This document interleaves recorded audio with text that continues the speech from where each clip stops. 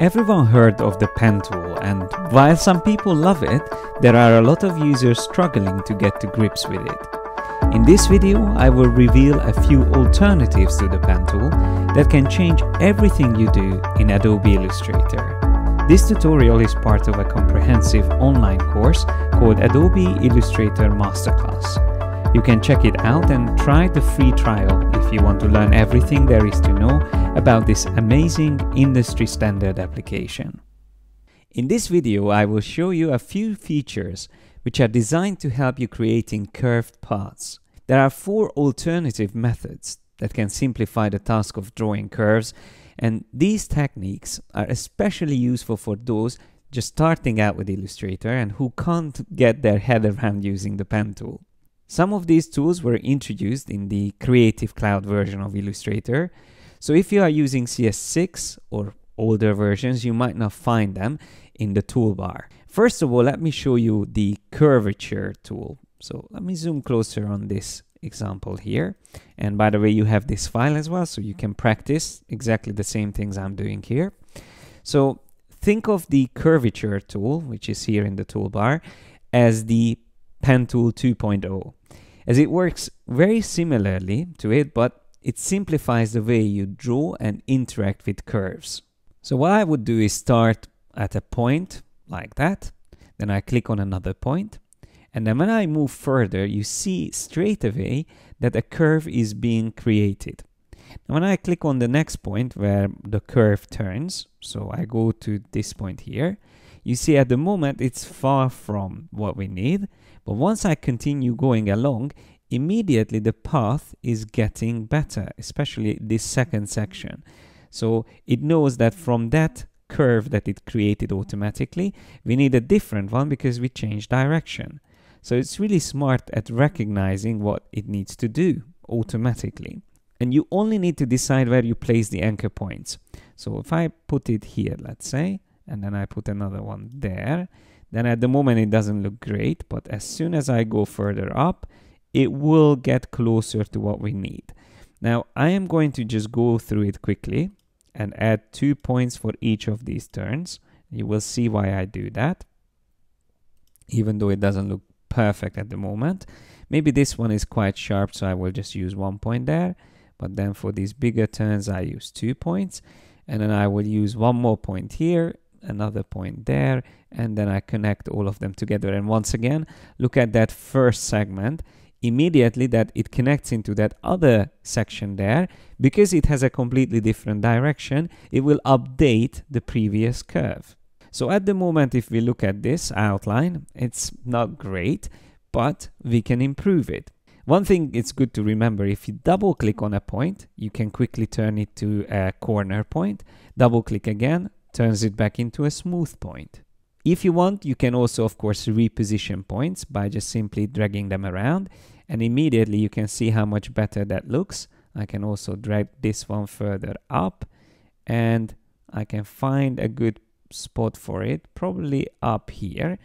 And I might feel like I need to also move this one around, or I can also add a new point on this path. So if I click anywhere and start dragging, I can fit it more closer to the shape that we need. So once again here, I might need to add an additional point, click and drag, and then click and drag here as well, just to make sure this follows it the way we need it. So one disadvantage of using this tool would be that you need more points to create the curve. Like with the pen tool, I would be able to do this whole section where I have currently 7 points with 2 anchor points. But doing it this way, it's more like an estimation of the path, and then you are refining it or molding it into the shape that you need. Now, you don't always have to add additional points. See how perfectly I managed to drag this down, and immediately it fits. I can do the same thing here, drag it down a bit, just adjust it along the path, and immediately it's starting to fit much better. So you can always learn where next time you should place anchor points from this. So you place down the anchor points, and then this tool really teaches you what's best to do whenever you need to create these type of paths. I can put an additional point here just to make sure that part fits as well a little bit better. Now for the eyes, again, you would be able to use the ellipse tool, but let's just test the curvature tool on that. So I click on each of these corner points, and because it is a very simple geometric shape, it actually manages to do it really well. But it's important that I place down a point in each of those turns. So you have to use this method to go around, and it's almost the same that applies to the rest of the path. So you try to resemble the same thing. Whenever it turns, you have to put down a new point. Now when you select this, of course, you can see all the anchor points and the handles as well. So really, it is like using the pen tool, but a slightly different way to get to the same result. And don't forget, if you feel like you need to reduce the amount of anchor points, you can always use the simplify feature. So you go into Object, Path, Simplify. And at the moment, with 91% curve precision, the current one is actually more points than the original. So 31 is the original. But if we reduce the percentage, we can go below it and it will still look good. So now we managed to reduce it almost 10 points less, but it still looks fine. And you see here on the top, it managed to use only 1, 2, 3 points. The third point is all the way down there. So that long segment has been created, and even the ellipses now using only 2 anchor points each. So that's another thing that you can use Simplify to teach you how you could do a better job by placing anchor points and using handles. Now, the second example and the second method that I wanted to show you is the Reshape tool. You can find this tool here in the toolbar, but I prefer to use it in combination with the pen tool. So this approach is slightly different because here you have to first draw straight segments and then convert them into curves. So for this method, you still need to use the pen tool to draw the path like this. Let's just say I add points, another point up here, then another one, and I could go along this path just like that. And then what you need to do is to hold down the Alt or Option key to convert each segment into curves. So let's start with this one at the end. I just simply drag it out and it turns into a curve. I will click and drag until it fits. And then I keep doing the same thing here as well. There, there, and then this last one here. Okay, so you can see it's very effective and much easier than using the pen tool, especially for those who are not accustomed to working with it. And because it's a shortcut, I can still continue drawing, so I don't have to stop. I can go further, and then again, whenever I decide, I can switch to using the Reshape mode, holding down the Alt or Option keys, and draw these segments. Even this big area here can be covered with probably 2 segments. Again, just drag it out. Now that might not be perfect, but we can always improve it. Again, just drag that out. Now I can just hold down Command or Control to use the direct selection tool and just slightly further adjust these paths like that, and select this point here, and using the handle, I just refine it a bit, and also that handle. Now it's perfectly fits. Even that big segment I managed to do with 3 points altogether.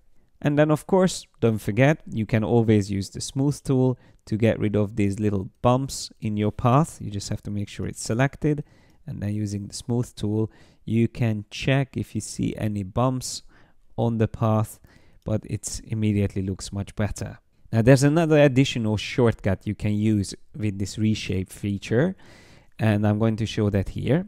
So if we want to draw perfect semicircles, you can also use the Shift key for that. So if I start up here and go down there, just simply draw a straight line. Then I will click again all the way down here. Now we have 2 segments, they are both straight. And I'm going to hold down the Alt or Option. Again, I'm using the pen tool, by the way. But once I hold this shortcut down, it switches to the Reshape tool. But while I'm doing this, I will also hold down the Shift key, and look what happens. Instead of having the handles on an angle, I will keep them completely straight. and that helps me to do a perfect semicircle. So I can just drag it out there and then do the same thing here, Alt and Shift. So remember, Shift is needed for that. I'm going to keep it also perfect semicircle. Now at this point, I could even go all the way up here again to close this up, and then hold down Alt and Shift together, and look at that. We have one of these shapes perfectly created. So this reshape technique, I think, is a very effective tool because it can really improve the way you work with the pen tool. But it is also worth mentioning that if you actually use the reshape tool itself, instead of using the shortcut with the pen tool, you will be creating additional anchor points along your paths. And that's something that you should avoid. So I would recommend to use the shortcut instead of using the actual tool. On the next example, I show you another interesting alternative, which is called the arc tool. You can find it just under the curvature tool, joined together with the line segment tool. So there's the arc tool here. And this tool can quickly create independent curve segments. So what you do is you start drawing, click and drag, and if it goes in the wrong direction, just press X on the keyboard. That changes the direction. And then if you feel like the curvature itself is not good, you can use the up and down arrows to change that. And once it fits, I just let go. Then we can draw the next curve segment here. I just click and drag. Again, press X, go down, and then press up and down arrow until we are happy with the result. I'm just going to fit it there. We can go up in the other direction. Press X first of all, then use the up and down arrows until it fits again. Higher up I can go here. And then once again, click and drag, press X, and close this up there. And there is one last interesting shortcut with this tool. If you are drawing a curve and then press and hold the tilde key down, you can draw multiple curve segments just like that. And all of these will be independent lines. So I can always select them and reduce the strength or the stroke size on them so you can see them a little bit better. This can also be useful for so many different techniques, so it's worth experimenting with it. And last but not least, we also have another brilliant feature. Unfortunately, it is also only available in Illustrator CC, and it's called corner widgets. To make sure that it is visible, you have to enable it from the view menu, so you can find it there. If it says hide, that means it's already visible. And now let me just select this star here. And if I switch to the direct selection tool, that's when these corner widgets will become visible. So once it's enabled and you have the selection, you will see small circles near every corner point on your paths. You just need to drag them to convert them to round or smooth points. And the great thing about this is that you can always adjust them easily. So you can come back later and adjust them. Also, if you use the direct selection tool, you can adjust individual points. So I'm just going to click outside, click on this point here, and now I will only adjust that instead of affecting all the others. Also, another technique you can do is to double click on the corner widget and change the style of the corner, even the rounding option as well, which will change how the handles will be aligned on the path. And also what you can do is when you have all the points selected, you can even type in the corner radius up here. So if I want exactly 20 point or 20 millimeter corner radius, I can type that in. And if I need more information, I can also access that menu that we saw before and change the corners on all of these corner points. So that's all I wanted to show you in this video. These were the 5 different methods that I call alternatives to the pen tool. And although learning the pen tool is important, make sure you also spend some time and experiment with these, and you will probably come up with your personal preference and combination of all these together to develop your own drawing style in Illustrator.